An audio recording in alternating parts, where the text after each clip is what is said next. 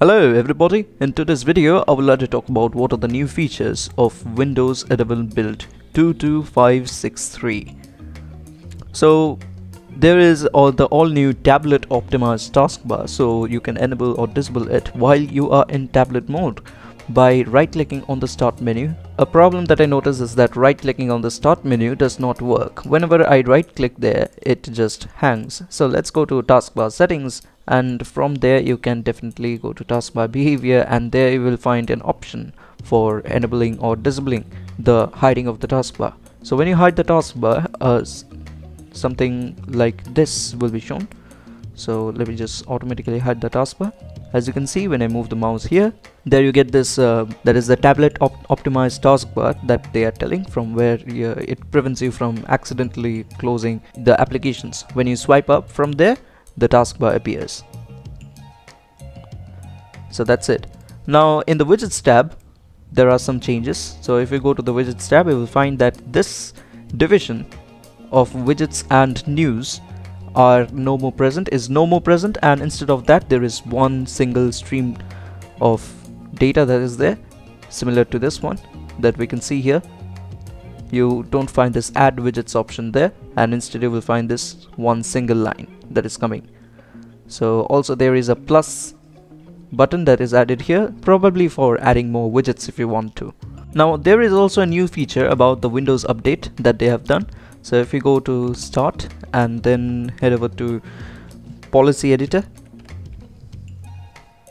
so they are basically allowing for IT admins in education. They have added a new policy with for the students, keeping it in mind to avoid distractions about notifications on Windows Update. So they will be able to provide better experience while staying compliant, as the notifications will start to show again if the user action is needed and the device reaches the deadline.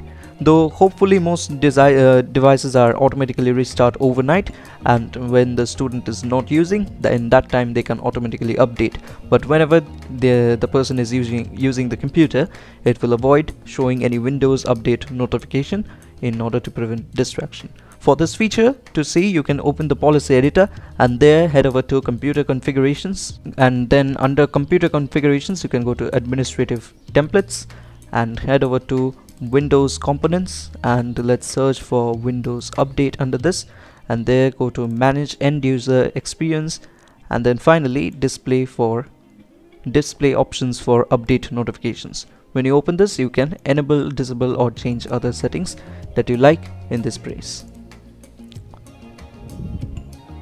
Also there are some addition of new features in the file explorer. If you open the file explorer, you can now on the quick access you can search for locations. That if you search for a file, the search has been expanded to include contents from OneDrive, downloads and any indexed locations, so you can use quick access to find results faster.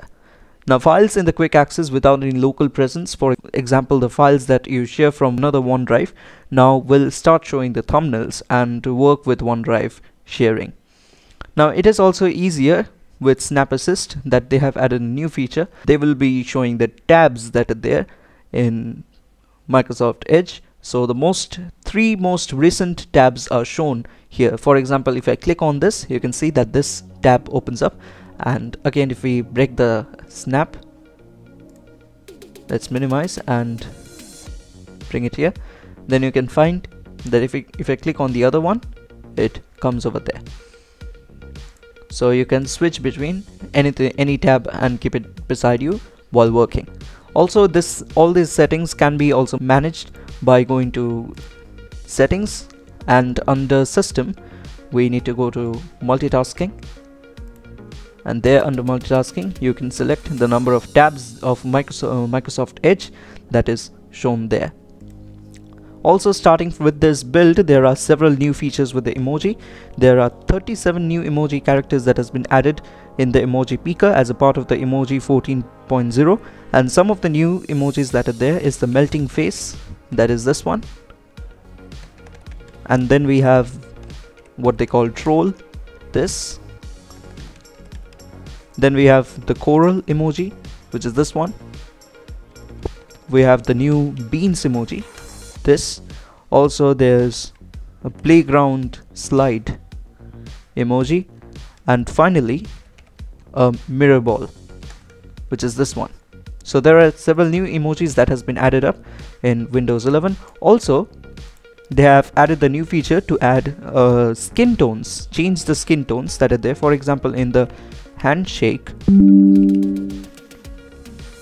you can click on the add button and you can change the color. So you can make one color like this and change the other like this, or make it like this, whatever you like. So that's all for this video. Thank you so much for watching. There are also several new fixes that are there, and I will be linking them in the description. You can go and click the documentation from there to watch, to read everything. Thank you so much for watching. Do subscribe, like and share. I'll catch you in the next one.